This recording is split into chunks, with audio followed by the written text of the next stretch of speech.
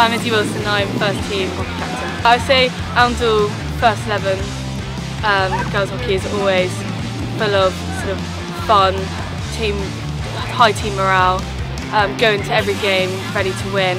Despite the result, we come off with our heads held high. Going into the season, we said let's get plenty of games.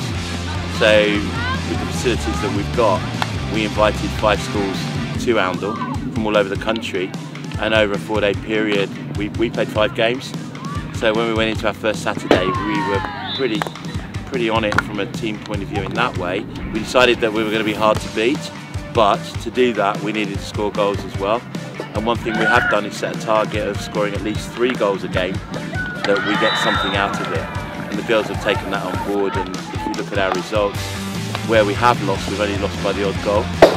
And when we've won, we've actually scored a lot of goals as well.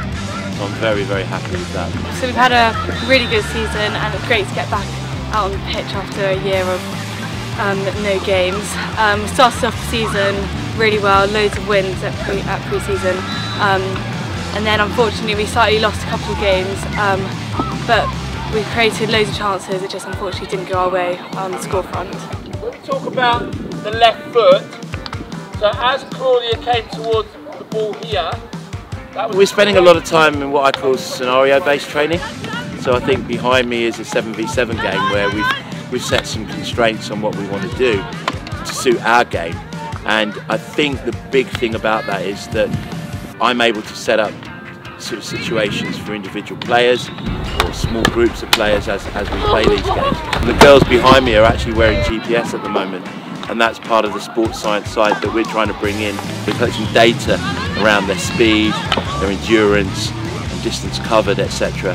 And we can then gauge our training to suit their workload, because a lot of them are not just busy sports-wise, they're busy academically.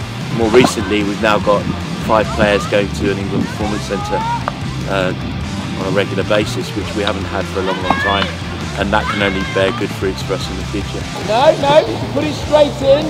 How are we going to put it into the circle? Why did it break down there? So even now I'm starting to plan what are we going to do September 2022. How are we going to reshape our Lent term and then the summer term, and are there any advantages in doing something slightly different?